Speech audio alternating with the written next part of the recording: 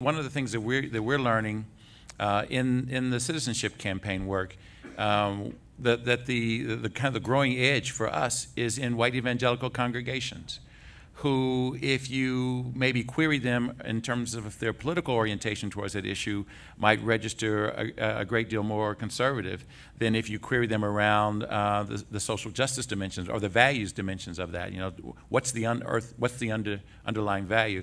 So much of our work is about building coalitional space in the religious context. And what we're finding is that conversations about our political orientation often present barriers to that. But as we really drill down on what are the underlying values, I think that's a good example, a good reason why the minimum wage piece normally does have that kind of distribution, is to drill down on the underlying values. And that's what we do that's what we do in our work. And we're finding that when you do that, it can often transcend our political orientation in some remarkable ways. I'll just also say that place matters.